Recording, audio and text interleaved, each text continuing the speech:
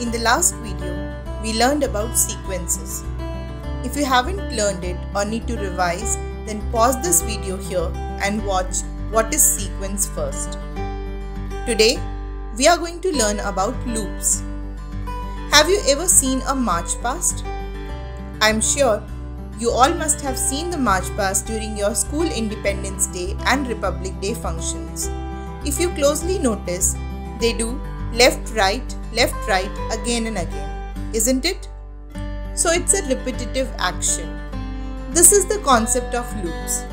A loop is a sequence of instructions that is repeated until a certain condition is reached.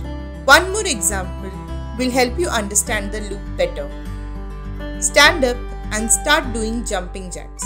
You have to do 20 jumping jacks. You can stop only after completing 20 jumping jacks. Here, repeating jumping jacks 20 times is a loop. Loops are of two kinds. One is counting loops and another one is conditional loops. In the next video, we will be learning about the types of loops in detail. Meanwhile, if you wish to learn coding, book a demo with us now. Along with teaching coding, we will provide you with a platform to connect with like-minded coders. If you enjoy learning with us, show your love by hitting the like button. Repeat this action on all our videos to practice loop. Tell us about your real-life examples of loop in the comments. Don't forget to subscribe to our channel. Until next time, keep learning how to code.